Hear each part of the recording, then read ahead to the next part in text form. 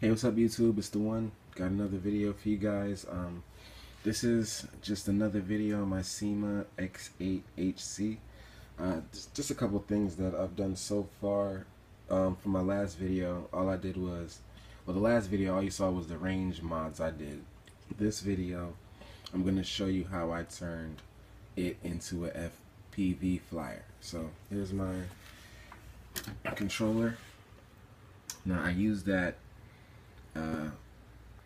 post there from another controller I had, but pretty much that's what it looks like now. Let me turn it on.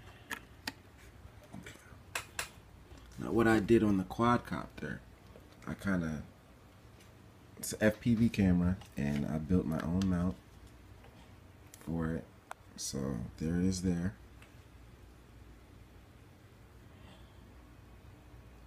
And there's the mount.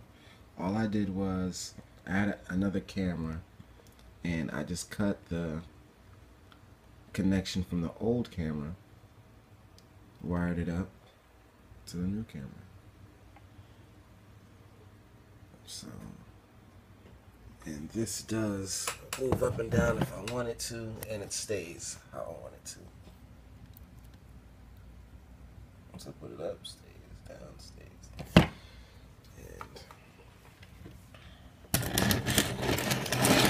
See, I hold the flash, but you can see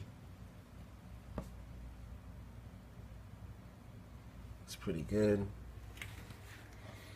Alright, so the next thing I'm gonna do for it are gonna be the propellers and the landing gear. And finally, I'm probably gonna change the motors out to either brushless or the upgraded ones with the brass on it that's supposed to work a little better. So, but as far as it is now, this thing is a beast. With the mods I've done to it, with the antenna, this FPV camera, yeah, everything, it's working out pretty well. So until the next video, yeah, I'll let you know how it works with the FPV. I haven't really flown it yet. I just finished actually building it, but it works out pretty good. So, alright, man, until the next one.